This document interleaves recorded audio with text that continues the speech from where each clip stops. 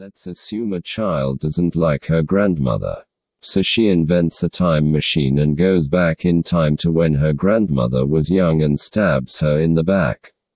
Since her grandmother has been stabbed, she dies due to the flesh wound. And since she died while she was young and unmarried, it means that the child parents were never born and so child wasn't born as well. And thus here comes the paradox that since the grandmother is already dead due to the flesh wound and the child was never born, then who killed her grandmother? A paradox is something which sounds true but in the end ends up contradicting itself. Well, coming to the next fascinating paradox.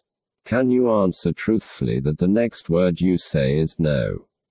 Well, if you say yes, then it means that you wanted to answer truthfully to the question but ended up answering wrong. And if you say no, then you didn't wanted to answer truthfully but ended up answering. It is same as the crocodile stole the child paradox. The premise states that a crocodile, who has stolen a child, promises the father, mother that the child will be returned if and only if they correctly predict what the crocodile will do next. The transaction is logically smooth but unpredictable if the parent guesses that the child will be returned, but a dilemma arises for the crocodile if the parent guesses that the child will not be returned. In the case that the crocodile decides to keep the child, he violates his terms, the parent's prediction has been validated, and the child should be returned.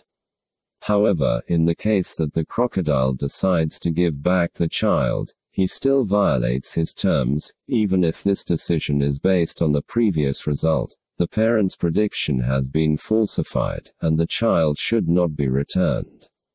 The question of what the crocodile should do is therefore paradoxical, and there is no justifiable solution. Derek Parfit's question on personal identity.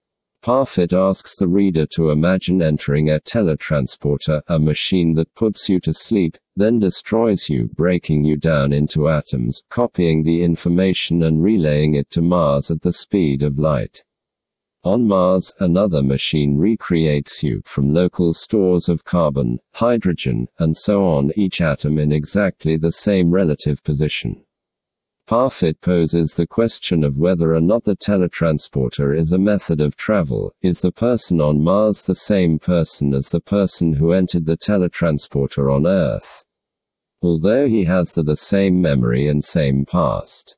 Would you choose this teletransporter to go to another galaxy much more fascinating than ours?